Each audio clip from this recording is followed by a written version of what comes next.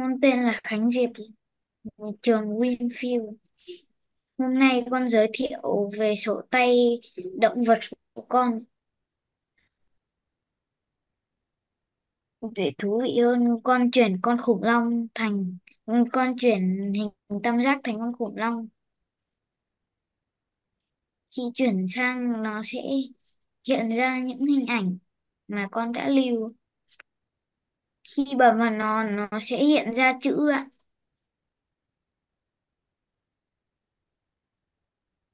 Con còn thêm phông nền để đẹp hơn nữa.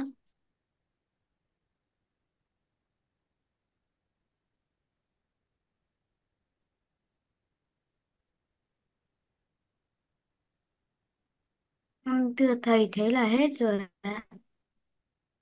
Rồi, cảm ơn phần trình bày vừa rồi của Khánh Diệp. Thầy có một cái phần nhận xét về phần thuyết trình của Khánh Diệp như sau. Trước tiên thì thầy thấy là phần sản phẩm này á, thì Khánh Diệp cũng có trùng một số ý tưởng theo ý tưởng của bạn Gia Phát và sử dụng một số hình ảnh trên cái sản phẩm của bạn Gia Phát. Lưu ý là gì? Thầy khuyến nghị Khánh Diệp nha, con sẽ thực hiện theo ý tưởng cá nhân của mình và mình có thể tham khảo ý tưởng của bạn, đồng thời là gì, mình sẽ tìm ra những cái hình ảnh tư liệu nó khác ờ, so với của bạn.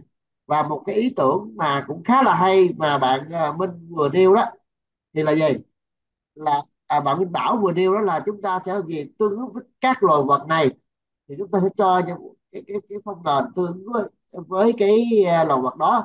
Ví dụ như đây con chưa bấm vào nhân vật con cá, thì trên cái phông nền hình con cá là con cá sống ở dưới nước thì là cái phông nền sống ở dưới nước, được chưa? Rồi giới thiệu thêm là con cá này là loài vật sống dưới nước cái hạn đó cũng được. Còn con lấy các hình, con vừa lấy các hình, sau đó là gì, con thiên chỉ có nhân vật con cá ở trong thư viện mà nó không có cái nền ở dưới thì nó không đồng nhất. Thứ nhất là nó không đồng nhất, thứ hai nữa là sử dụng cái màu sắc và các cái chữ á, thì con nên chọn đồng nhất, được chưa?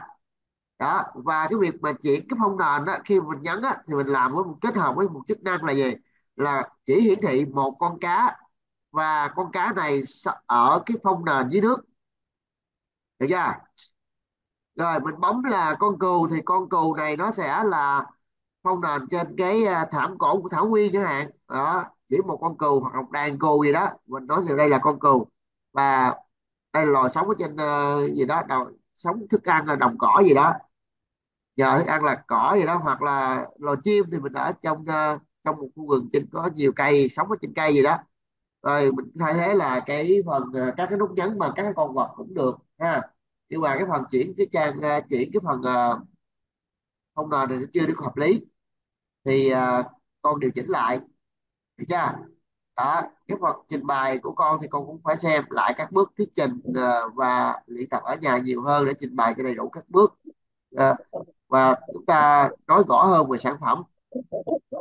Ở đây thì con cũng đã nêu được một số chức năng chính rồi, tuy nhiên là về cần phải điều chỉnh lại để hoàn thiện ha. Và lưu ý là gửi cái đường link sản phẩm này lên trên theo dõi tổng quan luôn nha Khánh Diệp.